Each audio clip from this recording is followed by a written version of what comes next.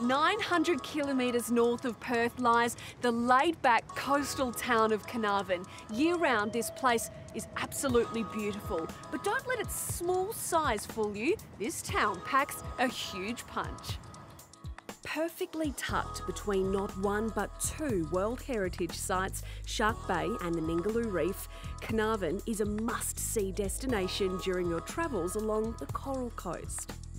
And if you don't take my word for it, listen to the judges, who've named it the top tourist town with a population under 5,000 people for 2018. Locals here actually call Carnarvon the food bowl of WA, and it's no surprise, it actually produces a whopping 70% of the state's fruit and veggies. It's even got its very own Fruit Loop Drive trail, so you can check out all the deliciousness for yourself.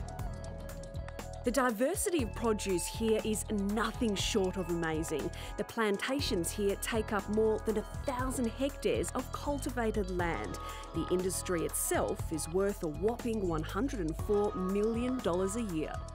And it's not just the land producing foodie goodness, it's the waterways too. With a thriving prawn, scallop, crab and fishing industry, much of WA's seafood also comes from Carnarvon.